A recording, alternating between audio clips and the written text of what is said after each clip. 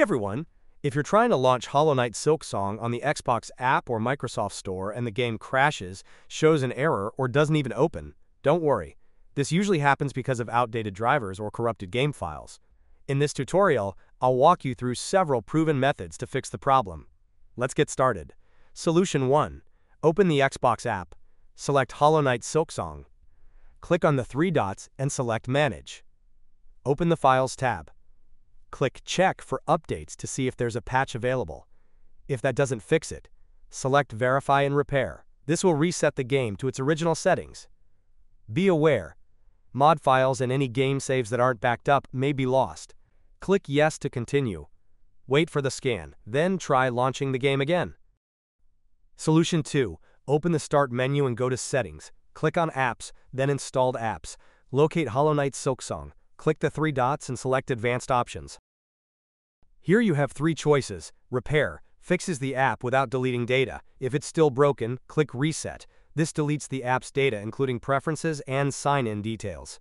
Confirm by clicking Reset again. If it still won't work, click Uninstall. This removes Hollow Knight Silksong, but your personal documents remain safe. After uninstalling, open the Xbox app again, search for Hollow Knight Silksong, and reinstall it. Solution 3. Open the Start menu and type Device Manager. Expand Display Adapters. Right-click your GPU and select Update Driver.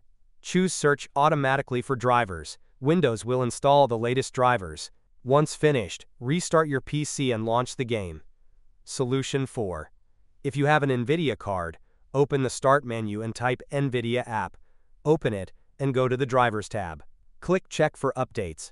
If there's a new driver, install it. This ensures your GPU is optimized for Hollow Knight Silksong. Solution 5. Open the link in the description of this video.